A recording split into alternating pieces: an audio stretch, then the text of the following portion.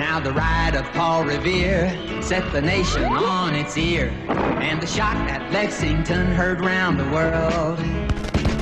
When the British fired in the early dawn, the War of Independence had begun. The die was cast, the rebel flag unfurled, and on to Concord marched the foe to seize the arsenal there, you know, waking folks, searching all around. Till our militia stopped them in their tracks. At the old North Bridge we turned them back and chased those redcoats back to Boston town.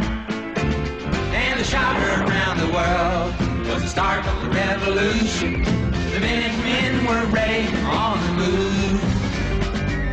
Take your powder, take your gun, report to General Washington. Hurry men, there's not an hour to lose. It happened that they had planned, if the British was ever to come over here, that they'd put a light up in this high church steeple. And Paul went down there to look. And sure enough, there was the light, burning brighter than day. Well, Paul, he jumped on his old horse and he lit out.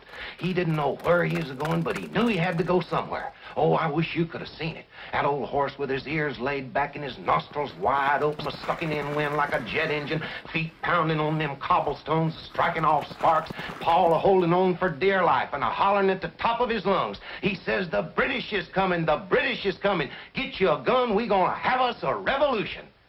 And them farmers come a-piling out of the hay like bees out of a beehive. Minutemen, they's called. What's Minutemen? Minutemen? There's fellas that had to be ready at a minute's notice. And when Paul comes screeching down the road that way, they grabbed their guns and hid out behind the weeds and walls and trees and everywhere. And when the British come prancing along, all dressed up in their red suits, they let 'em have it. It was a sight to see. And then it happened. They fired the gun. They fired the gun. And the shot was so loud, it was heard clear around the world. Oh, get out. It's fact. That's the way this country started.